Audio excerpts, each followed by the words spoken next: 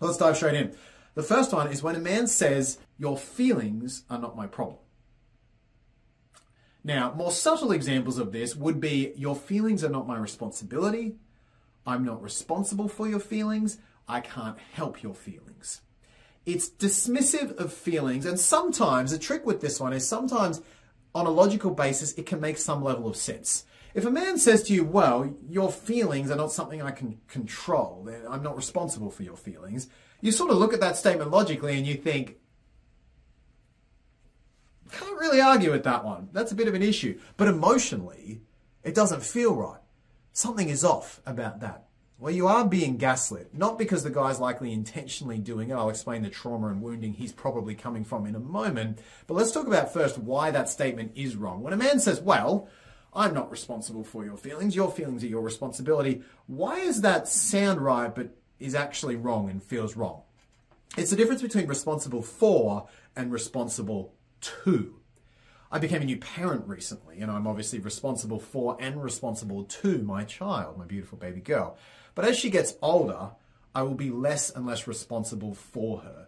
Once she turns 18, 25, at certain ages, kids take responsibility for themselves.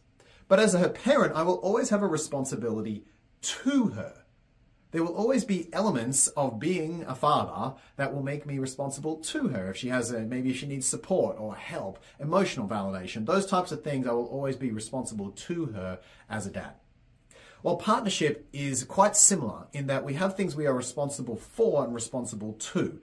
Mostly in partnership, we're not responsible for our partners. Okay, we're responsible for our couch, we're responsible for our pets, we're responsible for things that don't have their own autonomy. But a human adult, we are not responsible for them, and that's why this statement technically sounds right. But where it is wrong is the man is not having responsibility to the relationship. His boundaries are closed when they should be open. We always think of boundaries as you should be saying no, but this is an instance where the boundary fault is in he should be saying yes. When you are someone's partner, when you verbally agreed to be someone's partner, you have agreed to be the number one person in their life that's responsible for meeting their needs. Needs mean safety and security, connection, autonomy, validation, importance. You are the number one person that is responsible for helping your partner feel safe, validated, secure, autonomous, etc. That doesn't mean you need to do any particular thing, but it does mean you're going to support them in getting their needs met. That's part of being a partner. And that's where when someone says, I'm not responsible for your feelings, technically and logically they are correct. But the mistake they are making, the mistake the man is making here in his logic, is he is not taking responsibility to the relationship and to you. What he should be saying is, well, or what he could say if we wanted to kind of still use that argument is, while I'm not responsible for your feelings, I am responsible to you for showing up for this conversation and hearing you. So let's talk about it. As your partner, he does have that responsibility to the relationship. So what's the psychology behind this? Why do men do this? Well, men confuse responsibility for and responsibility to, usually because they've been made responsible for someone in their past and they felt responsible for that person and they felt inadequate, because you really can't be responsible for someone, especially a human adult. And that feeling of inadequacy, and I was never able to do enough for that person, comes up when you share a feeling. Let's take the classic example, which is a boy who's been made responsible for his mother's emotions. You can't control your mother's emotions as much as you can control the weather. You can sort of frantically figure it out and try, but most of the time you're going to have some degree of failure. And for a little boy, that basically means he's failing his mother and he's failing as a son. Those feelings of failure are very strong. It doesn't even have to be with a mother. It could be with an ex as well. If he's chronically tried to be a fixer with an ex and her feelings, they're okay for a while and then they fail again, and he's just running on this treadmill that's speeding up, speeding up, speeding up, and he's falling on his face, getting hurt every time he tries to fix her feelings. Well, now he has this pre-existing wound about taking responsibility for someone. So when you come to him and you share a feeling, a true feeling, not I feel like you don't care, I feel like I'm not important. I'm talking about a true feeling here. I feel sad, I feel hurt, I feel disconnected, I feel discouraged. You share a true feeling and suddenly he goes, I'm not responsible for your feelings. What he's really doing there is he's protecting himself from that autonomy wound, from the failure that he felt in whatever prior relationship he had, mother or ex, where the woman did want him to be responsible for her feelings. Now, the line between responsible for and responsible to has been completely blurred in his mind. He doesn't realize there's a difference there. And so he backs off and he's not able to be open to you with being responsible to you. One thing you can say in response to this is, I don't need you to be responsible for my feelings. I only ask that you're responsible to this relationship and to helping find a way to get our needs met together. Would that be something you're open to? Let's go to number 2. Number 2 is, I never complain. When a man says, well, I don't complain. I never complain. Why are you always complaining? Another nasty one that is very, very tempting to make you want to give up your needs and shut up. Unfortunately, that's exactly what the guy has done. And most of the time, that is why he's saying this.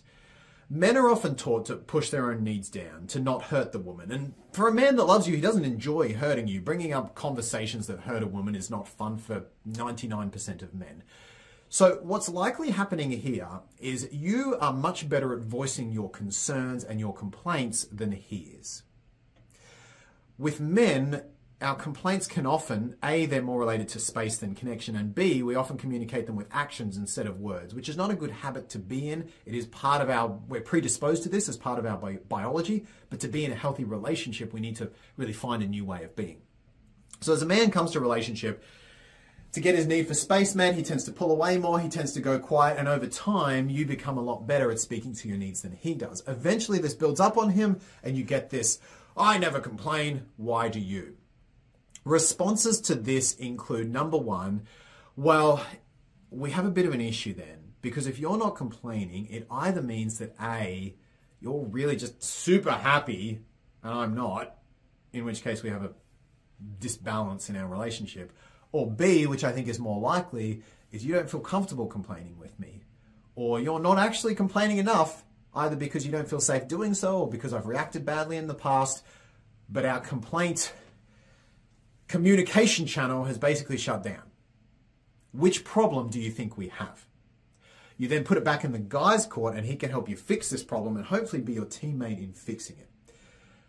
Bottom line with this one, men are often raised to believe we shouldn't complain, we shouldn't have needs, and we shouldn't hurt the woman through conflict. All 3 of these lead to you complaining a lot more than him, and the presenting, you hear this, the presenting complaint is, well, I never complain, how come you do all the time?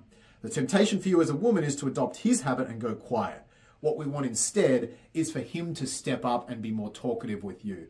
For that, he's going to need a safe space. He's going to need to feel like a contributor to the conversation, and he's going to need to not feel like he's under attack. So use plenty of pauses, go slow with him, but really be curious. So what do you think this is? Do you think it's that you just have no complaints? Or do you think it's that maybe you do have complaints and I'm pretty annoying sometimes, but maybe you don't feel safe because you don't want to criticize me or you're worried about my reaction? Really good way to deal with that one. Hopefully that helps with the I never complain gaslighting. Number 3, you're a priority, but this is an obligation. So a man said you are saying, hey, it would really mean a lot to me if we could spend more time together. I'm starting to perceive that I'm not as much a priority compared to X, Y, Z. It would really mean a lot to me if we could change that. And he says, well, babe, you are a priority, but this is an obligation. Okay.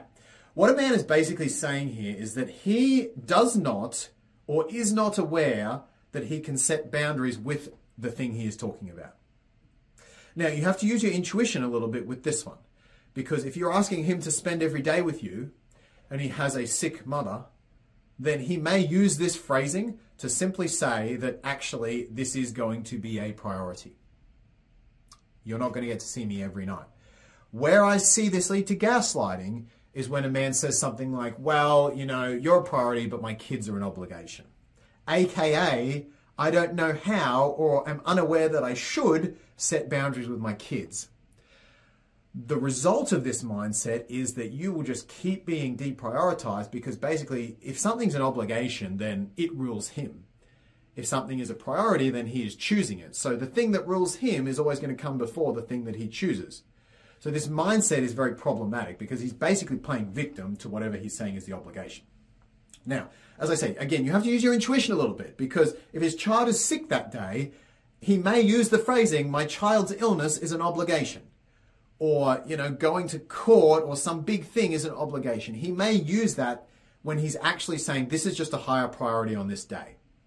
But what you shouldn't have is this chronic thing of him picking a particular, boating is an obligation. Playing tennis is an obligation. Doing whatever my kids want me to at all times is an obligation. I had a guy that did this recently with adult children. And it's like, no, man.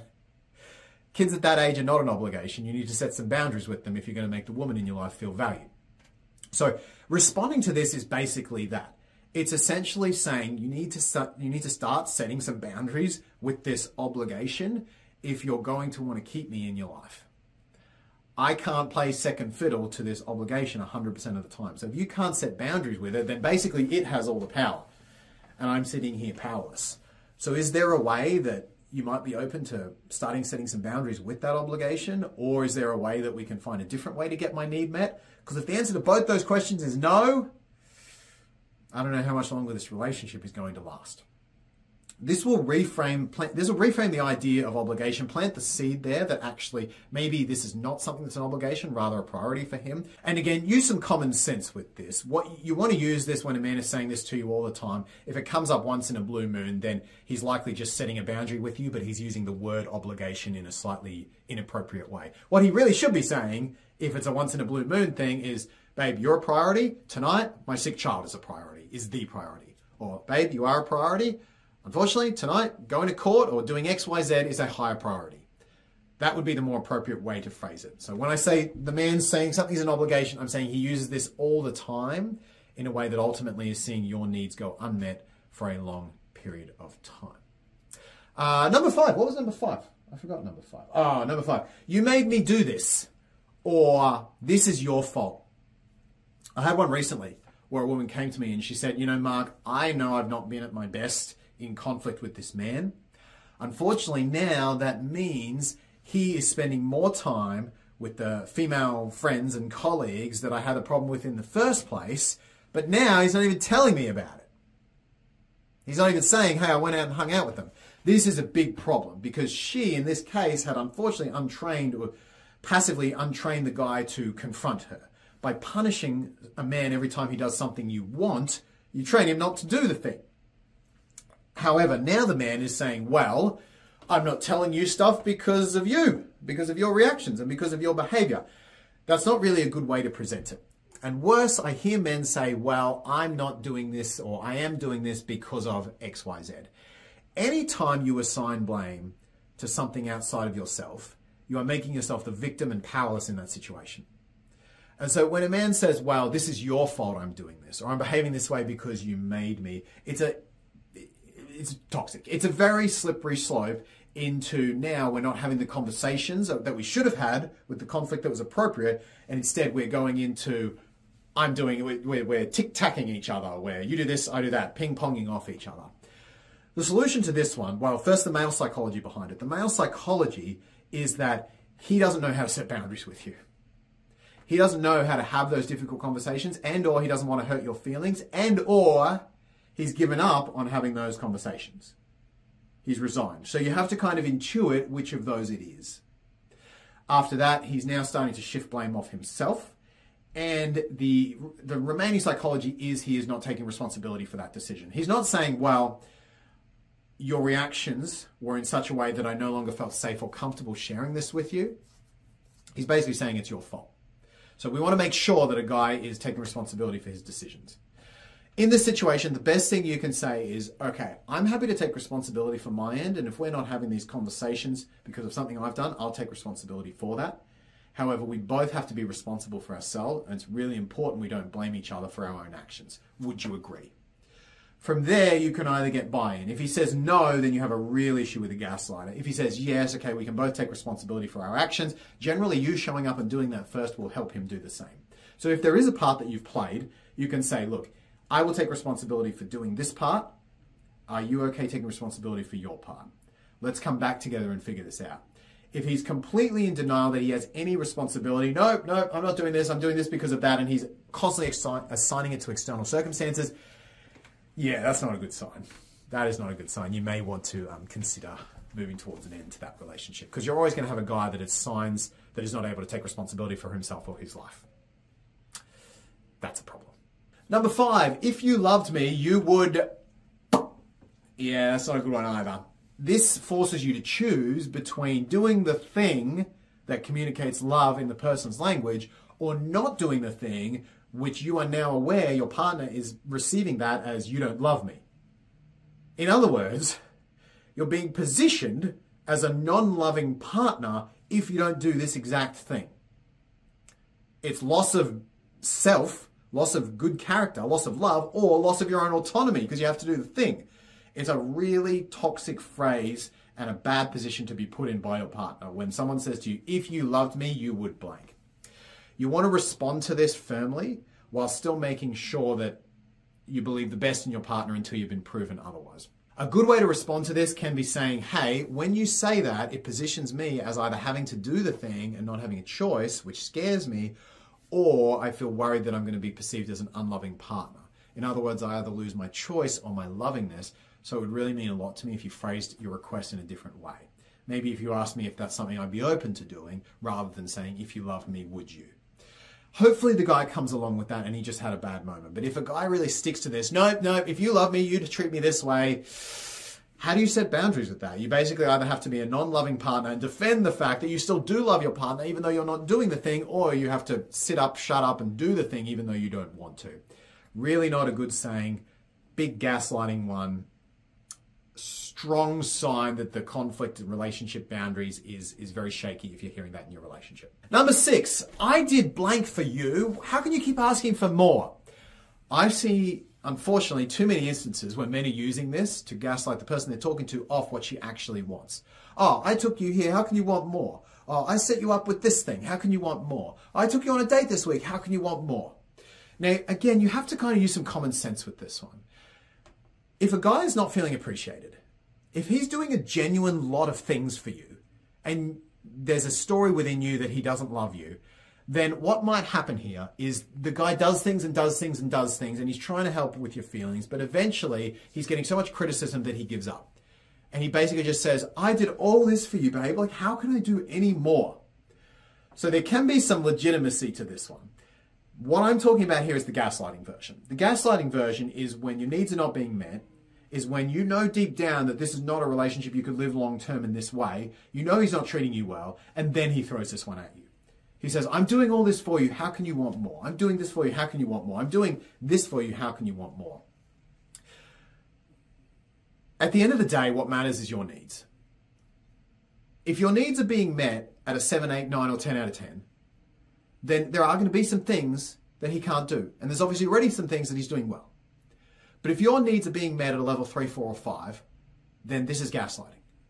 And you can't let this, well, I'm already doing this, how could you want more? It's basically telling you to diminish your needs. And you cannot buy into that frame. You have to be solid in the fact that it's okay, I have needs. My intimate partner will be the person who meets them the most, and I will not live with them at a level 3, 4, or 5. And number 7, this is a bit of a dangerous one, is when a man says you shouldn't need that or it's not fair to ask for that. Anytime someone says you should or shouldn't need something, be very skeptical about that.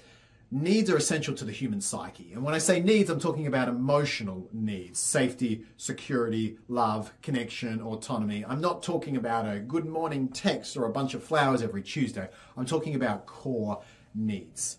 These are the things that you are always allowed to value. And I recommend always holding those things in high regard. Now, how you get those things met specifically by a specific man is a different story. You can obviously ask for them in your specific love language, but a man may struggle to provide them in certain ways. And that's part of negotiating and meeting each other's needs in a relationship. It's learning how to fill each other's buckets in the way that works for the person, but also works for you as the delivery person of the needs. If a man says to you, you shouldn't need that, my first response would be, are you asking for a want or a need? If you're asking for a need, like, your love is really important to me, safety is important to me, and a man says you shouldn't need that, I would simply respond with, I do, and it's a normal need. If he keeps trying to gas you off the need at that point, you probably don't want to be with that guy.